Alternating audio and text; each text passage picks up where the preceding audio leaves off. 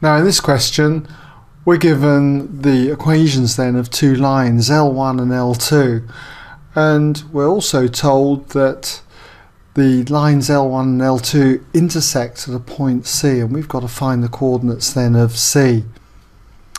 So to do something like this, I generally draw a sketch, something like this. You don't have to do a sketch, but quite often for vector questions it is useful.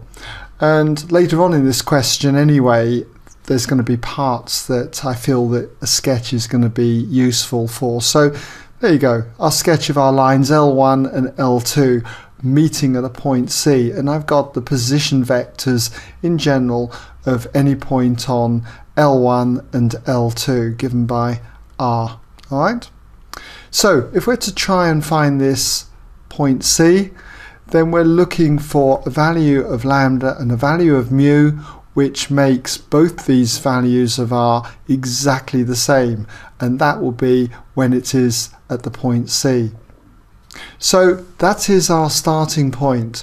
We can say that at the point of intersection, we'll just put at point of intersection, we've essentially got that each vector equals one another.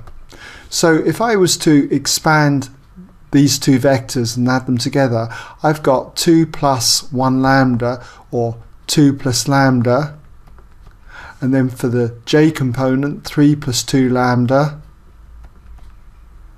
and for the k component minus 4 plus lambda, then this vector must be equal to the same thing when I do it for the vector for any point on line L2. We've got 0 plus 5 times mu, which is 5 mu, and then 9 plus 0, so that's simply 9, and then minus 3 plus 2 mu is that k vector. Now this is very simple because unlike many other questions where you've got to see if lines intersect, we're actually told that the lines intersect at this point C. So all I need to do is just find the easiest equation out of these three by comparing i's, j and k components, and it's got to be the j component here because we've just got one unknown, lambda. So I can say that if I equate or compare the j component, then the equation that I get is going to be 3 plus 2 lambda equals 9. And from that, if I take 3 from both sides, I get that 2 lambda equals 6, and if I divide both sides by 2, lambda equals 3. So now I have my value for lambda, and I can substitute it into the equation for line L1, and then I can work out what R is and then get the coordinates of C.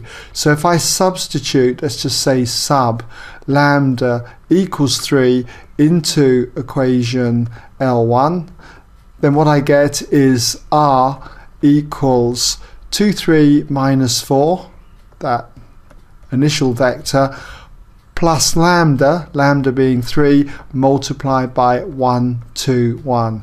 And if we work this out, you end up with this equaling the vector 5, 9, minus 1. And we've got to be careful here because it did say find the coordinates of C. So therefore the coordinates of C must be equal to 5, 9, and then minus 1. Alright?